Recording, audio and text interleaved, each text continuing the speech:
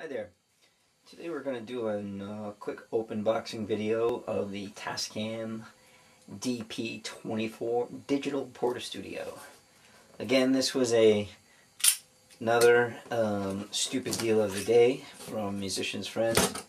We got this at a really great price, $3.99. So for that price, we thought we'd give it a try. I am a previous user of the 2488 MK2. The one prior to the Tascam Neo, but it's getting a little dodgy, so I figured I would try using this. I'm really only going to be using it for acoustic duo tracks, so I'm not really going to be using a full band. So for this, for my application, this separate portable unit is going to be easier for me to use than a computer system. So there we go. You get your USB cable.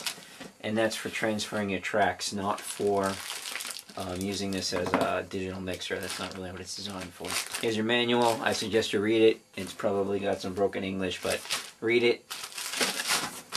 I know most people like to just get to the good stuff and plug it in and start using the stuff without reading the manual, but if you're going to do anything advanced, you're going to have to read the manual with any of these standalone recording units. The cool thing about this is you get 8 simultaneous recorders, 8 simultaneous tracks that you can arm at one time. Most of the other Tascam smaller units like the DP3 or the DP-008 can only do 2 tracks at a time. So for us, being an acoustic duo, if I want to do 2 vocals and 2 guitars, having 8 tracks simultaneously is awesome. And then, like I said, we can transfer the tracks later to your computer for mastering. So this was $3.99, stupid deal of the day. It's like $200 off. I'm not sure if they're going to be phasing these out, if that's why it was so low, but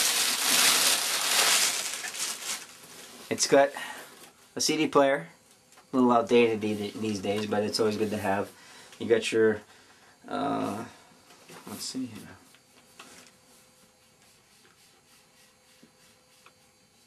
$18 faders instead of 24, so we'll have to look into that. It's a pretty cool color scheme. It's similar in layout to the other DP models. This is basically to arm everything. Up here is your inputs. It does have phantom power. I do think this has less functionality and than the Neo unit, but still, this is their latest production model. So coming out of the unit, you got 2 monitors out, left and right balanced.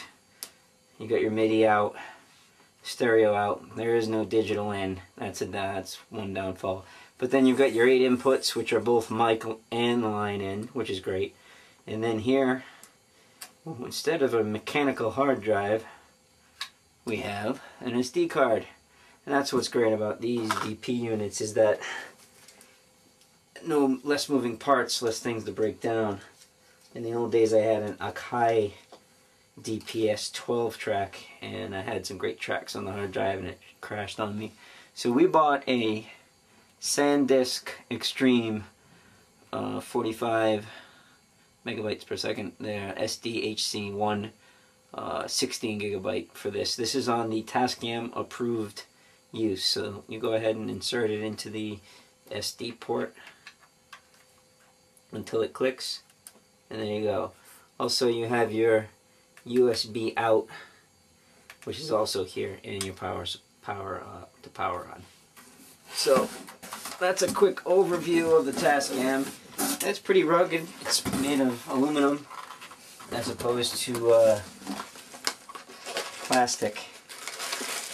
So those of you who grew up with 4 tracks, 8 tracks, Fostex, Tascams in the old days, yeah, it's my understanding this basically works like a CD, like a tape deck with your same controls.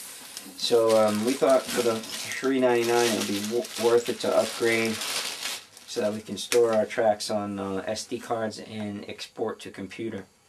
So we're going to go ahead and plug this in and power it up and test it out and see what it can do. So please watch for some future videos.